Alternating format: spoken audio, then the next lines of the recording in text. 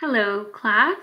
This is story writing lesson 3, and today our topic is problems, conflicts, and solutions. So, a problem or a conflict is something that happens in a story that can cause trouble or can be solved. A solution is how that problem gets solved. All right, I'm going to start with a PowerPoint. Here we go. All right, so story elements. We're just going to start with some story elements. This is just a cover of a story called Fancy Nancy. Story should have 3 parts: a beginning, a middle, and an end.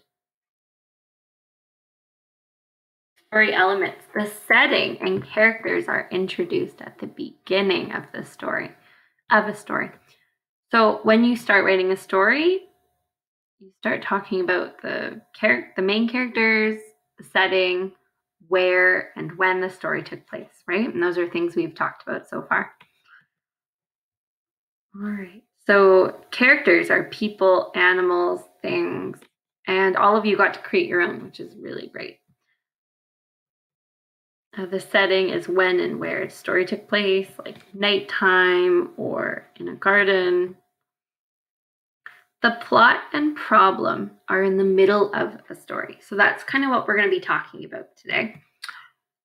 The plot is the events that happen in a story. And the problem is an obstacle faced by a character in the story.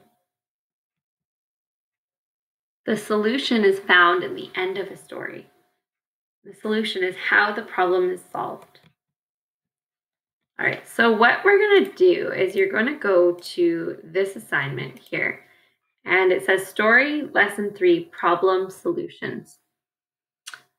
So first of all, make sure you write your name, and here it says problem and solution. So problem is something that a character in the story wants to change, fix, or figure out.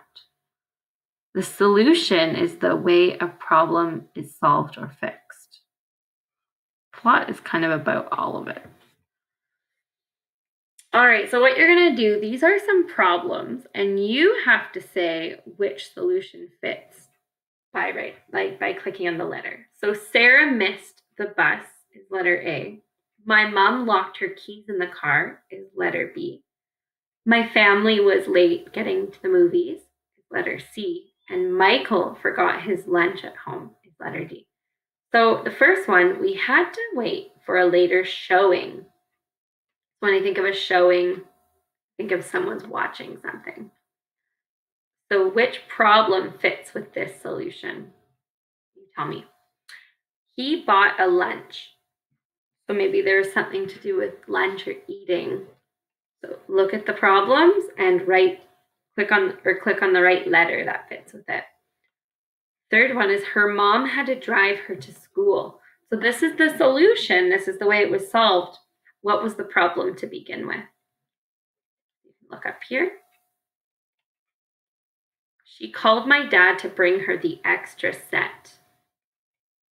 So maybe someone lost something. All right, the next one, you need to solve this problem by writing a sentence about how you could solve it.